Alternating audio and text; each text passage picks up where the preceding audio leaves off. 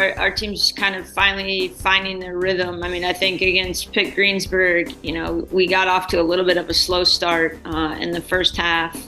It took a little bit for us to kind of find a rhythm and kind of settle in. I think there was a little bit of nerves and so I think it took a little bit to settle into the game. And I think once we did, especially the second half, we just played really well. We were able to connect a lot of passes, possess the ball, and I think, it was great to see us kind of connect in the attack and play well defensively. We kind of had struggled putting both sides of the ball together in the last couple of games. So, and then the scoring kind of continued into the Ithaca game. I mean, I think we came out really well.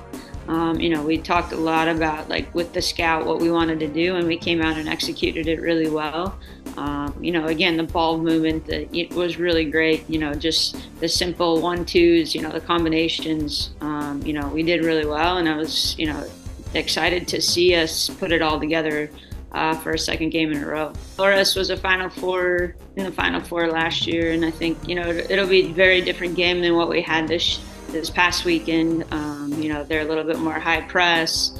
They're a little bit more direct, so it's going to be changing our style play a little bit to fit the game. But I think another good opportunity for us to come out and compete. It's an awesome opportunity for the program to be able to host for a second year in a row. It's again, it's nice to be at home and have the fans and the support of everyone around. Sleep in your own bed, and it's just nice not to have to pull them out of class. They get to kind of stay in their environment. So we're really excited to host this for the second year in a row.